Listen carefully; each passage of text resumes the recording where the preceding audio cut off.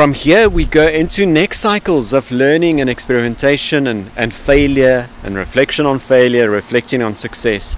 And I think that continued process about building partnerships and about having more people join the cause for changing things for the better. I'm just excited about the energy in the room, about the really deep reflections people had, about the commitment they have towards being the change.